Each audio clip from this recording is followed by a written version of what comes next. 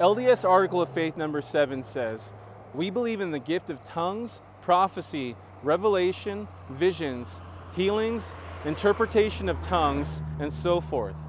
But you see, the Bible demonstrates that these spiritual gifts have ceased in a normative sense when the last apostle died.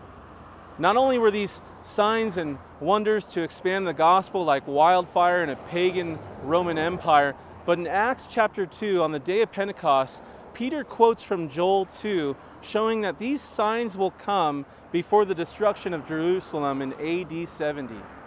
The office of apostle has ceased, my friends. Paul called himself the last appointed apostle in 1 Corinthians 15, and James, the brother of John and the son of Zebedee, was never replaced after his death in the book of Acts.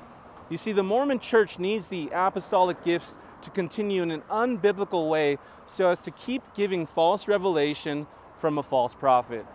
The truth is, miracles like these are rare but still possible today, but you certainly don't see them coming from an organization that preaches the gospel contrary to that of Jesus Christ.